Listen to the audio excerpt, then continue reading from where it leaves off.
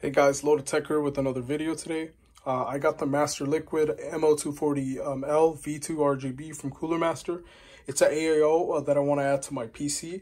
As you can see, this is my config right here. I got an RTX 2070 Super, a RYZEN 3600, upHere fans, which are the cheap ones from Amazon where you just connect to the SATA controller, and 2 gigs of G.Skill 3600 RIPJAWS RAM. So yeah, so what I wanted to do is, get better performance. The stock cooler is good for AMD, but I wanted a little bit more performance. And this one is really good at a budget, around $70. You get 2 RGB fans with it, which is pretty neat because I believe these fans alone go for $18 each, and a 3-pack is $40. So let's open up, let's see what's inside. All right. So we got the cooler right here. Pretty nice radiator, seems thick and solid. That's the cap right here. Copper plate, pretty good. Take that out. We got the, they call these the SickleFlow 120. These have up to 1800 RPM and have hydraulic bearings, I believe. The same one, it's a 2-pack. We got the manual right here. Let's take out these. We got, I believe this should be all the brackets and stuff. Thermal paste should be inside as well. Alright, let's get on to the items. Alright guys, so once you have taken out everything, make sure you dump all the items from the bag. This is going to be called Ziplocs. This is the one you're going to need for putting on the fans to the radiator. And let's just check out what else they got. So we got a couple of these RGB connectors, extenders, Molex connections. We got this extender for the RGB header. We got screws for the Intel LGA sockets. And also the thermal paste you can use for either system. This is the back plate we're going to be using. We also got the controller for the RGB if your motherboard doesn't have a header. A couple of standoffs. Then we also got the caps here. It's pretty cool because with RGB, you have those loose cables. And just keep it in place. All right, so let's find out the positioning of our radiator. So depending on what you want, for my case, I only have one fan header on the top. This is the NZXT H510. So what I'm going to do is I'm just going to place it like this. So since I'm placing it like that, I'm just going to screw in the fans with the wires facing towards the back. Just grab this right here, grab one of these fans. And make sure the wire's in the back, line it up. All right, that's lined up. Grab one of these screws.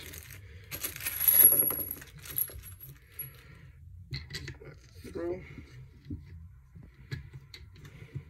Yeah, so these are kind of like thumb screws, so you just start screwing it in. All right, so once we do that, I'm just gonna grab my screwdriver. Make sure everything's tightened. All right, we're done with that. Now what I'm going to do is I'm going to take off the cover from the case. I'm going to show you how to do the next step. All right, guys, so I finally took off the front mounting plate for the radiator. So what I'm going to do is just line it up, put in the 8 screws. And if you have if you're doing top mounting, all you got to do is just screw it onto the holes on the top. But again, it depends on your case. All right, I finally screwed everything together. So all I'm going to do is just attach this to the front panel. Go in there.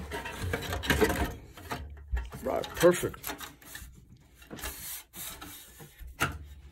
Be careful, screw everything in.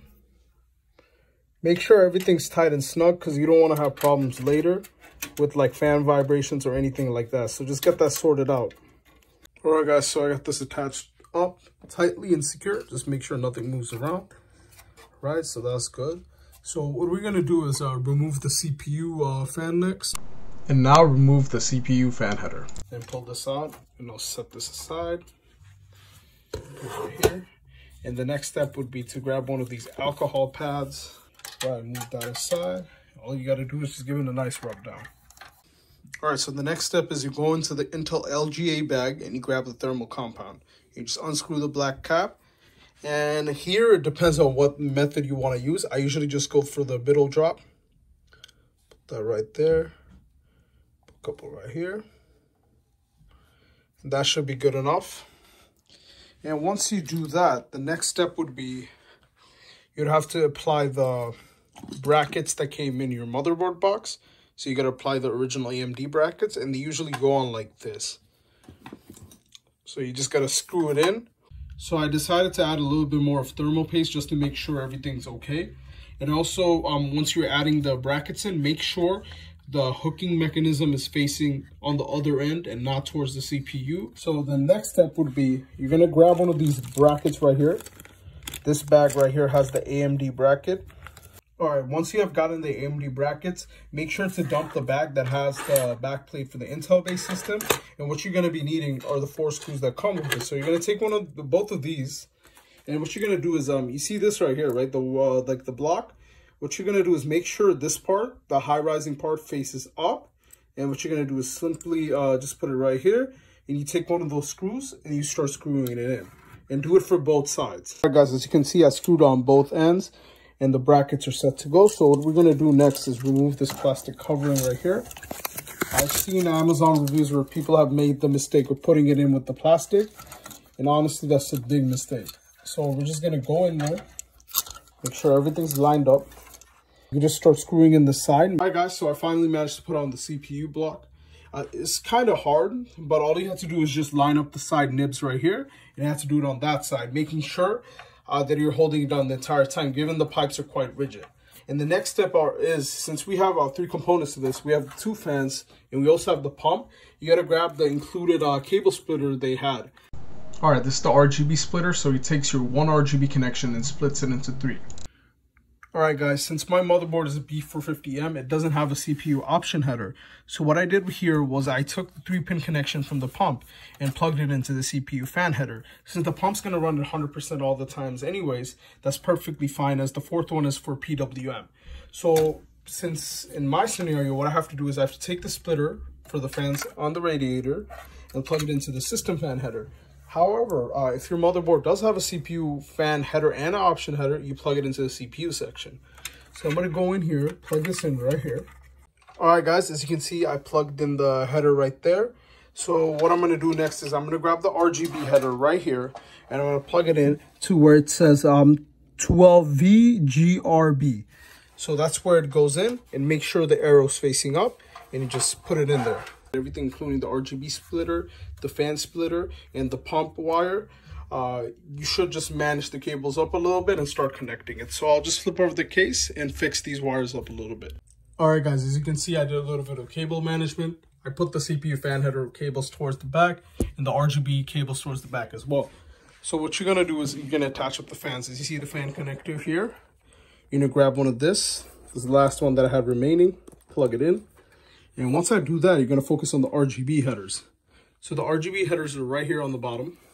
All right, so you're going to grab all the ends of the RGBs from the CPU pump to all the 2 other fans. And what you're going to do is you're just going to attach it up to the splitter right here. All right, once we have hooked everything up, the RGB wires and everything, make sure to use the clips. As you can see, the clips prevent the RGB wires from coming off. And this is really good, as even high-end AIOs don't even include this. And this allows you to, like, you know, be sure that it never comes off. And it's quite easy to put on. All you got to do is just slip it over and just click it in with both of the wires. All right, so finally we're done. We got everything hooked up and everything. Let me just give you a look around of how it looks now. And right after this, I'm going to clean everything up, cable manage it, and show you how it looks once it turns on. As you can see, I got everything set up. I have the tubing set up and everything. Got the fans connected. And once you do everything like that, what you have to do is download the RGB software for your motherboard. In my case, I have Gigabyte, so I have to download RGB Fusion 2.0. Once I do that, I'll just launch the application. And once I do it, I should be opened with a variety of options. So here you go. I have a couple of options. I can literally do any color I want. I could do green. I could do sky blue. Plenty of options right here. All right, so, and another thing, after you start it up, just feel the tubes with your own hands before closing up the case and see if it's vibrating. If it's vibrating, that means the tubes are working.